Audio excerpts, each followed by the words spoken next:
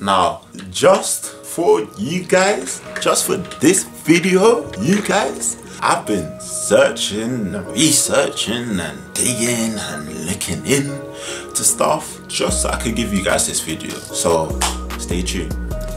Welcome back, growth family. It's your granddad AO, and the growth doesn't stop. So in this video today, I'm gonna tell you guys everything that you need to know about the coronavirus. Now, by the end of today, you will be able to fully understand what is actually going on with the coronavirus, and you'll be able to make a decision for yourself whether, you know, the world is actually ending or it's not really what it seems. So in this video, I'm going to cover what it is, how it spreads, how to stop it, and what is going on in the world right now. And then at the end of the video, just to wrap it up, I'm just going to be giving a quick overview of what's going on in different parts of the world, how they're responding to it, and things that are going on. Now, what is it? Coronavirus is a family of viruses, and two of the other members of that family group that are already known are SARS and MERS. Now, they're not that around, they're not that common now. That's not the one that's going around now. The one that's going around now is COVID-19. It is believed that the reason this outbreak has started is due to animal consumption, like live, freshly killed animal consumption. Because people were eating animals, they believe that when they freshly kill them, if the animal has the virus on it, then it has now been mutated and transmuted amongst humans now, whereas before it was just going around the animal kingdom. The symptoms are pretty close to the flu, and I feel like that's probably why it's spread so much, just because people haven't really known or been aware of when they actually have it. They just think, oh, I just have a common flu, and it can lead to shortness of breath and pneumonia. I can't really say that word, but pneumonia, I'm gonna put it there just so you guys can actually see it and pronounce it for yourselves. It has, however, been around since 2002. How it spreads. Now, it spreads exactly like a flu. Once again, it's like a flu.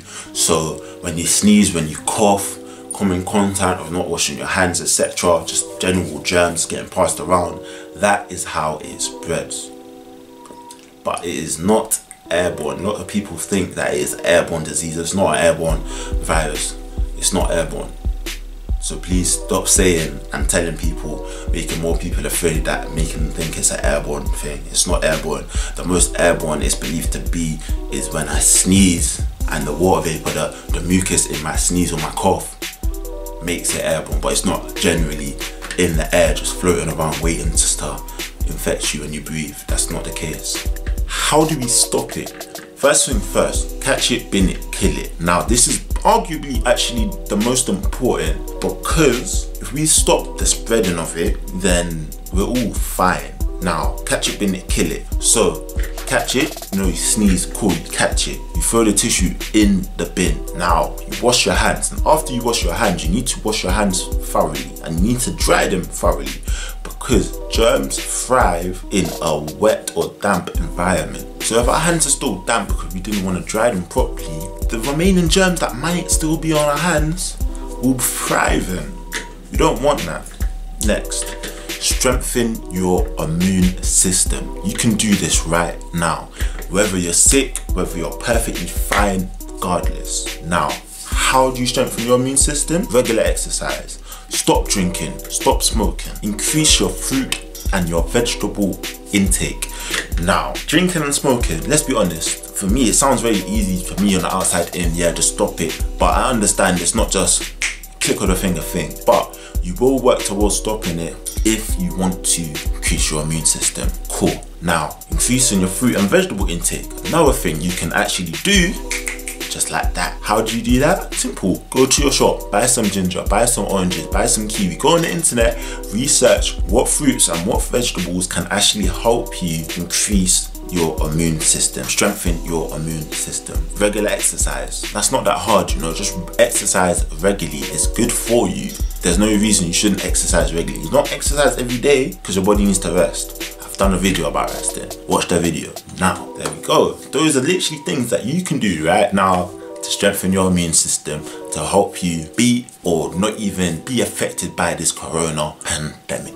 Now, the reason why I believe that immune system is very important is because of our immune system is our last defense. If our last defense is our strongest defense, then we're perfectly fine, and it's always the last defense. Whereas catch it, bin it, kill it is good, but it's not perfect because yeah, there's just other ways for us to, other people and for us to come in contact with the disease, but that disease, the virus, has to go through our immune system. Can't go over it, can't go under it, has to go through it. There's no way around it, has to go through it. So that's why we need to increase our immune systems right now. What's the coronavirus looking like in the world right now? Right now, as I am recording this, there has been over 152,000 cases of corona, and these are just the reported ones, but there's only been about 5,800 deaths. So when you weigh up case to death ratio, you begin to realize that it's actually very low. Now, if you want to actually look at the statistic side of it, I've researched and I found out that when you look into it in greater detail, so the death rate varies between 0.7% and 3.4%, I believe. Factors of that are also the growing age population, for example in Italy, like how old you are, and those sort of factors. And please take into mind that MERS and SARS, the other versions of the coronavirus, are much more deadly, much more. That the death rate of those, crazy in comparison, so crazy in comparison. Now, so the disease originated in China, but China's cases are decreasing, whereas everyone else's cases are increasing. So that's a very interesting thing to sort of look at. When you think about it, be like, oh wow, so it's the cases are, there's possibility of it, you know, getting better soon. So, you know, not really the end of the world as it may seem, but like I said, the cases are increasing. Take in mind now that there's actually no cure of this moment of time, but although there is no cure, they're still giving the corona patients drugs that help with other things such as like HIV, etc. It's actually helping a lot of these people. Like I said, once again, it's not necessarily the end of the world. China's situation. So China forms about 90% of the world's cases of corona. Now, there's been over 81,000 cases reported in China, but over 61,000 recovered patients so far of the corona. Now, looking deeper into the data, I found out that the number of existing cases to new cases reported has decreased from 3.8 to 0.32. So what that means is that the cases in general are old cases of corona, whereas before there was a lot higher of new reports. So what China has done, they added in social distancing measures. What that means is kind of just literally just keeping everyone distant from each other, so then the people that are sick can sort of stay together, not in a rude way, but can isolate themselves and heal, hopefully, and then without actually infecting people. What the problem is, everyone's all interacting, everyone's around each other, so one person will get healed but they've already passed it to 2 other people, and then they'll get healed but they've already passed it to 2 other people, so it just spreads and spreads. But then if they can reduce it to them actually not passing that on to anyone, or just not passing it on to as many people, therefore the number of cases decrease. That is what we're seeing, and I believe that is why they've been able to decrease so much. Now, what they've labeled these social distancing measures as movement restrictions. They've been doing body temperature checks as well. They have technology now. It's literally where you check someone's body temperature. If the body temperature is more than normal, then you're kind of gonna know. So all of these measures together have been able to actually decrease the amount of cases in China and help reduce the spreading of it. Now, Italy's problem is that their population is described as an aging population. Do you know what that means? That means that population is getting old, and there's nothing wrong with that. Nothing wrong with old people. I'm granddad AO. Generally speaking, old people have a weaker immune system. So what that really means is they're more susceptible to catching the coronavirus. If they catch it, they spread it, and it just gets worse. The situation's gonna grow. So what Italy has asked is for people to stay at home. Now this is called quarantine, when you're not supposed to be leaving your house. So right now, Italy pretty much under quarantine. UK, what is going on with us? What's going on, especially us England lot, man? What is actually going on? Boris Johnson, all of that, it's just scramble, mess up. So even though the reporting in the UK has been so poor, there's actually only been, unfortunately, 21 deaths, which isn't that bad. Obviously, I don't wish death on anyone, but we are actually lucky, and I'm grateful that it's only 21 deaths, because this shows that it's actually not as bad as what we think. And the reason I believe we think it's so bad is because of social media. This is the first pandemic that we've had where social media is actually at its peak, or as big as it is, because obviously social media is just growing. So social media and news and media itself just being so large now, it just pushes all of these different agendas and everything, and just so much noise in all of our heads and all of our faces and everything, and it's just not it. It's just making us think that the situation's worse. But I really blame social media, to be fair, but news is pushing a lot of it anyway. Now, definitely I would advise you to go and watch Boris Johnson's speech, but if you haven't, I've got a few quotes here that kind of sum up what he's said. He said that many families are going to lose their loved ones before their time. Not nice at all, Boris. Government has a plan. Now, what he said the plan is to do the right thing at the right time, and they're not going to do anything now because it's not the right time, whatever that means. Now, he's also said that, basically he said he doesn't want to do anything because he wants to create herd immunity.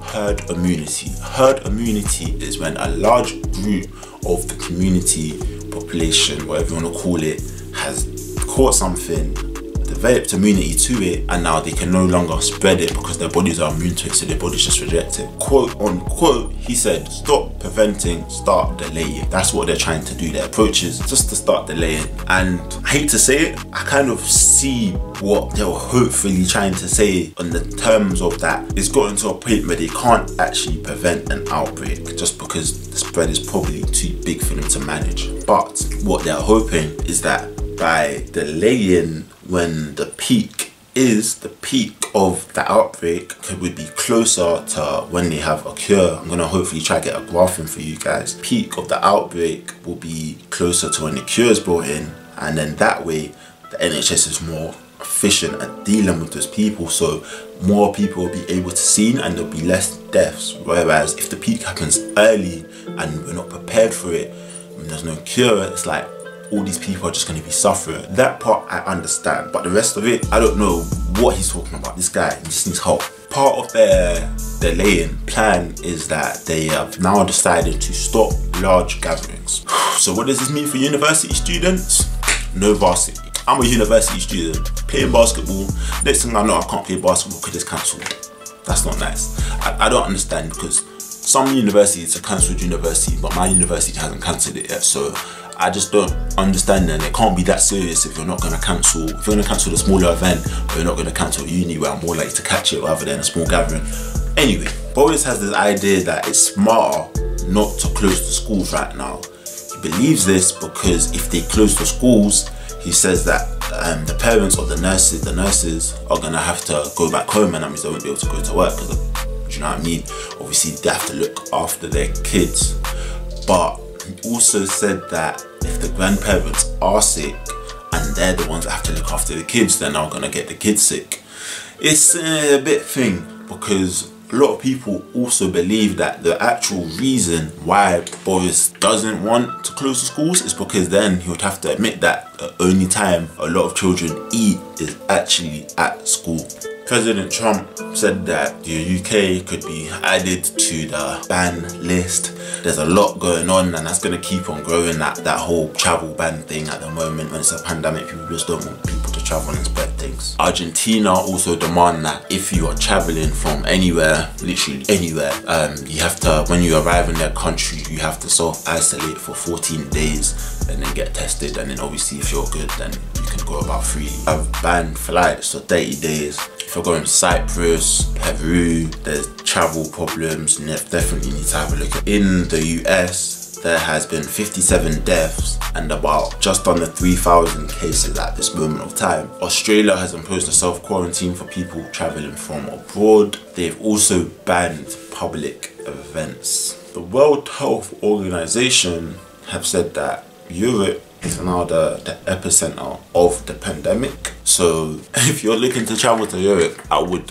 advise that you just wait for like the cure to come out and for it to die down. Why would you travel to the epicenter of a pandemic? The FCO rule out all but essential travel to mainland China, not including Hong Kong, 4 parts of Spain and Italy altogether. For all the rest of the travel bans and travel restrictions, the Mirror have a very good and full list of everything up to date about what is going on. And that concludes today's video. So thank you for tuning in. I hope you found this video useful. If you've watched this video, you are now part of the Growth family. So make sure you hit that bell, make sure you subscribe, make sure you like, make sure you comment any questions, anything you found most useful, anything you didn't know before watching this video. Just let me know. Make sure that you share on social media, let people know what is actually going on, just because so many people are confused, the information's all fuzzy, there's so much noise. So by watching this video, now you're able to actually just fully understand what's going on in about, what, 14 minutes? Not that much time out your day. Thank you. Make sure you check out the other videos on my channel, and I'll see you guys again in a couple seconds because you're gonna watch one of these videos. Thank you.